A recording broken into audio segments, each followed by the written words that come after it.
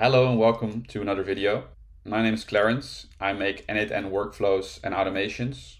I try to implement AI where possible. As promised in the previous video, every video I put out will be more interesting and more in-depth than the last one. Today, that's definitely the case, as we'll be going over the inbox management agent I created. The inbox management agent is triggered by an incoming email. It'll then classify the email and send it down the according route.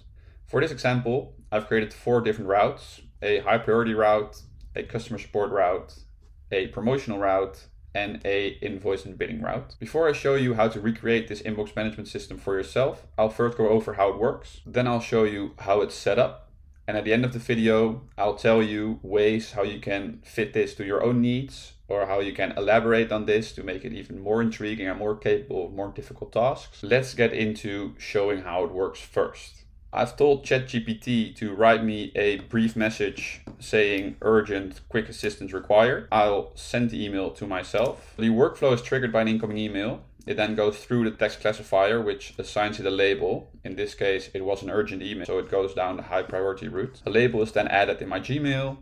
It's sent through to ChatGPT, which creates a draft based on the prompt that I've given it. And then lastly, a draft is created in my Gmail. Let's verify.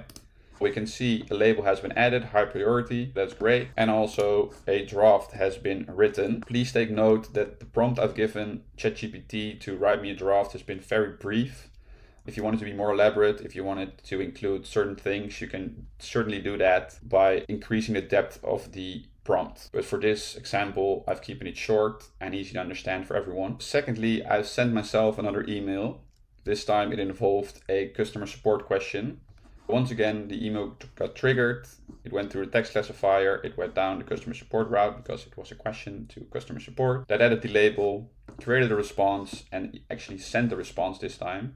You can imagine coupling this to a vector database or another data store where you have all FAQs, and then instead of responding to every email yourself or letting your customer service do it, you can let AI do an amazing job. Let me show you the email I sent to myself and then the response it created. So we can see the customer support label was added. This was the incoming message. And then below we have the report request answer. Thirdly, I've sent a promotional email to myself. As you can see, it got classified correctly as promotions. The label was added and a summary was written. On the right side, you can see the summary that was written. You could add a Telegram note, a Slack note, or whatever you prefer to send over the summary to the channel you're using on a daily. I didn't do it in this case, but that is one of the things you could add for yourself. As we can see, again, the label was added.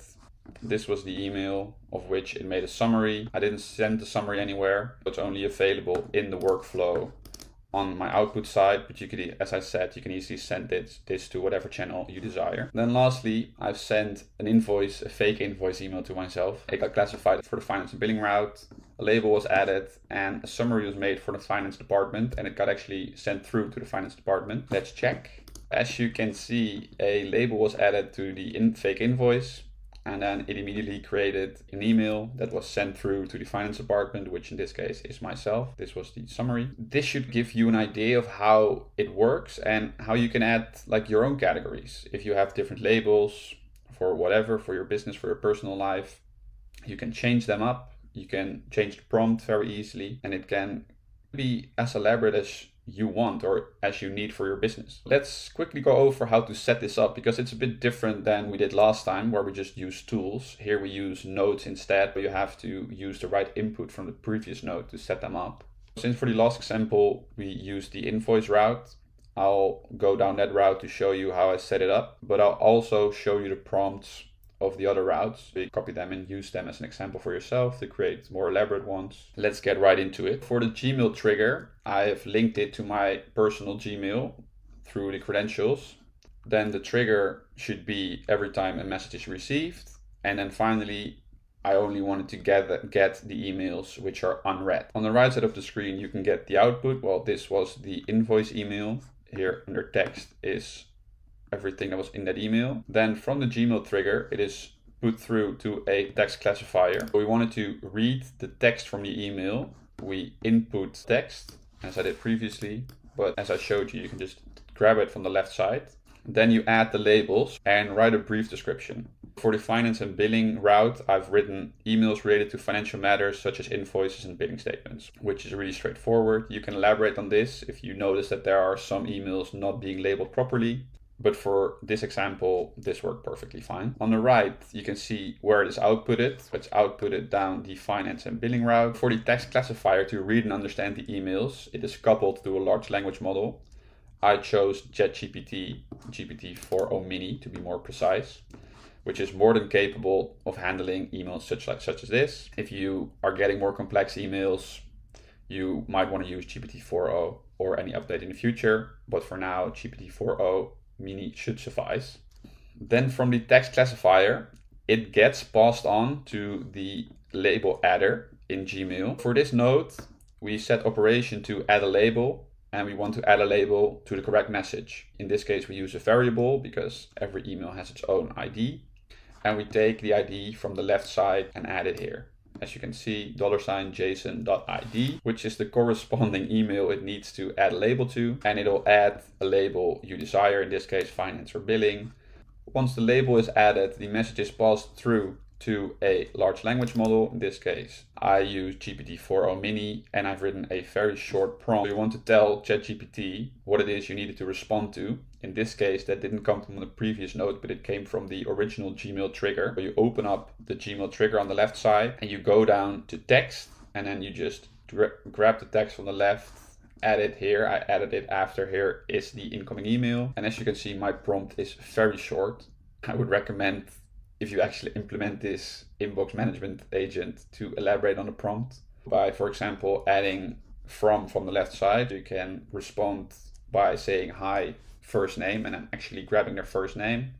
One thing I would highly recommend if you have a particular style of writing emails or you wanted to include certain things is adding examples to your prompt. You can just do this by copy and pasting previous written emails by yourself, and ChatGPT will learn from them and use it as an example to whatever it outputs. In the case for the finance and billing route, the email created by ChatGPT is directly forwarded to the Gmail node and sent to the end user. Setting up the labeling nodes is the same for each route, but I'll quickly show you, but you can just copy them if you want. So the only variable you need to add from a previous node is the message ID, which is the same for each of these labeling nodes.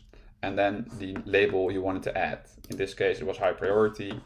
In the next one, it'll be customer support, as you can see. And again, only added the message ID. And then for promotions, again, only the message ID and the label I wanted it to add. The only thing that's left is showing you the prompts of the language models. Please be aware that I've kept the prompts very brief, and I would definitely recommend elaborating on them and making them more specific. For the high priority route, I told it to create a draft. This is the prompt I've written, and based on this prompt, it would give me a particular output. I've showed you the output. For the customer support route, I told it to create an email and respond to the person immediately. This is the prompt that I've written.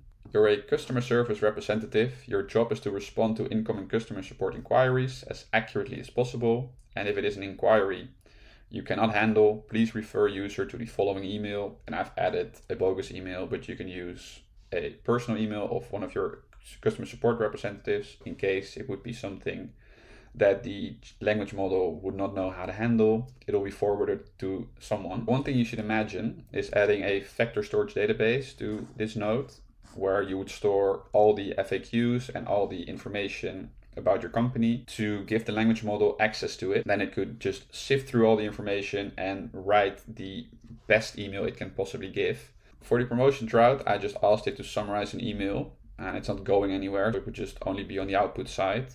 Now that I've shown you how to set it up, I'll quickly go over some things you could add to make it a better fit for your personal life or for your business. For the high priority route, for instance, there would be the possibility to add a Telegram node or Slack channel node, whichever you prefer, to send you the draft email and ask for confirmation if it's okay. Then, in the case the draft email would be correct, you could just tell it to send the email, and the email would be sent in the next node. To take out the step where you would have to go into your Gmail, look at your drafts, and send them manually. For the customer support route, I already went over the ability to add a vector store tool to give it all the information needed to write a perfect response. But let's say the large language model doesn't have access to the right information to handle this inquiry. It would now respond to the user telling it to forward the email to a different email address. But you can also do that yourself in the workflow. So you would add a note sending the email on to a human who could solve the issue instead of replying to the email. And of course, there's the possibility to add many more labels. Each label, I assume, would have its own route, and you can prompt the large language models accordingly. I hope this video has given you some insight into what's possible with N8N. I know it's been quite a leap from the last video, and from now on these videos will only get more interesting and more advanced. If there's anything that was unclear or I didn't show properly in the video, please be sure to leave it down in the comments and I'll respond to you as quickly as I can. If you're having a problem with your own N8N workflow project, there is a possibility for a free consultation. Link to that is down below.